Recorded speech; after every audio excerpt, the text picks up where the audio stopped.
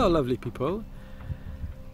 I'm Michał Kaligrix from Tantra movement, for those who don't know me yet. Today I will speak about our three parts of ourselves and honoring, loving ourselves, all these three parts. So it's about our higher self, about our human being, and about our animal inside of us. They are, according to Tantra, very important and equal parts of us. We as a human beings, we have our soul, our spirit, what some people call higher self, but can be also that we have our animal, our inner child, our lower self, and all those parts would like to be alive. If we suppress one or another, then we are not feeling complete. We may feel very enlightened, for example, but our inner child, our animal, will not have space to play. And life is too serious to be too serious. So let's all parts to be alive. So we have to take care that all those parts are alive, otherwise some suppressed part, like animal, can take over in the revenge, in the way of taking care for itself, and start to be, for example, furious if we suppress the anger.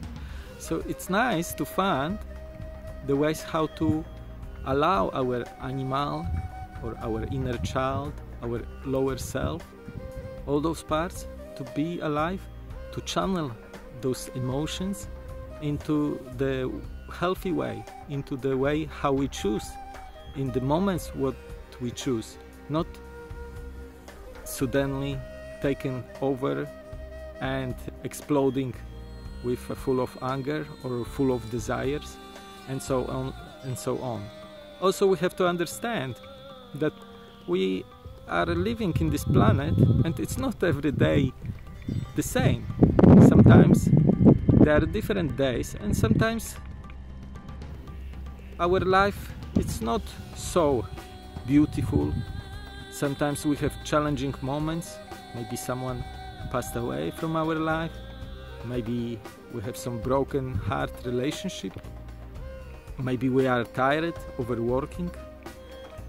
It's important to realize that in those moments we have tendency that the suppressed part will take over. So this animal part of desiring part will take over, and we would act just from lower self. That's the moments when we feel low. These parts are the most powerful at that moment. And we have to realize, yes, those parts are just asking to be alive in those moments where they feel powerful. And if we don't like them to take control, we have to give them space to be alive, that they don't have to take control, that they feel completed, accepted in your being. If you are very so-called spiritual being, but you suppress your animal urges, your desires, your lower part, we call it spiritual bypass your lower self, and in that way you meditate, pray, do rituals, whatever, but you will not feel happy, you will not feel complete, because part of you would be feeling betrayed and feeling not accepted. So it's important to give that part. And yes, fun is better, easier to choose what way you would like to channel. For example, many of us may have anger issues, and so it's natural. If you feel so, maybe choose some fight sport, Muay Thai or whatever. Punch the pillow in the moments where you can choose to punch the pillow. Otherwise, this anger, if you suppress, keeping suppressing, it will explode in the moment where you didn't expect it, and will take control over you, and you will do some stupid things like destroying some gadgets or even hitting someone and then regretting it severely because you lose control. The suppressed part exploded, take over back its place in you.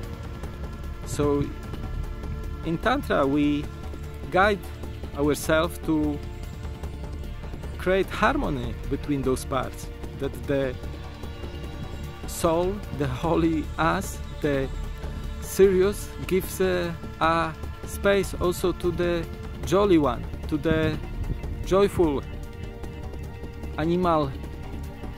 So we go dance, we go enjoy our life. It's spiritual doesn't mean to be always serious. Real spirituality, it loves also that lower part, and it found the harmony, and it gives the harmony to the being. The humanness, it gives us the choice that we always can choose for act from the soul or act from the animal. And when we do not suppress both those parts, we can choose anytime whatever we would like to act from. And there are some moments, like in lovemaking, that we could be animal and enjoy that. There are some moments that in the ritual we would like to enjoy the sacredness, our spiritual being, our soul, give it a space. Also in lovemaking, sometimes we can choose for that, and that's beautiful. Yes, that's what the angels may envy to us, that we have this free will, that we can choose to be whoever we want to be. We are God and we are the animal, and that's completely beautiful. And this godliness, it's freedom to choose. That today maybe when I play with the kids, I would like to be silly one, I would like to be the animal, and they will love it, and that's the love will speak through me to them. So it's beautiful to be animal. It's beautiful to have children, for example, or have children around, because then you can play as a kid, allow your inner child to have fun, and everybody would think, oh, such a great father you are. But if you have fun without the children, they will think, this guy is crazy, maybe we should lock him down, and so on. So it's a strange world we are living, but yes, when we understand all of this, we may choose always for better life, and be always easy on yourself. Remember that when the animal is taking over, it's just temporary, because we didn't give the space to that animal. And it's the signal for us to learn to allow the animal do some Osho dynamic meditation where you can express yourself. That's all in Tantra. It's needed, because if we like to go high, we have to also learn how to go low and allow ourselves to go low and accept our lower states, and that sometimes we are in these challenging moments. We have tendency to go back sometimes into our old habits and so on and so on. They just remind us that we have still those issues, and that's okay to still have those issues. That's okay to have those reminders. We are human beings. We are not angels yet. Sometimes we can act as angels, and that's completely good. If we choose for it, and if we choose for it more and more often, we can create heaven on earth.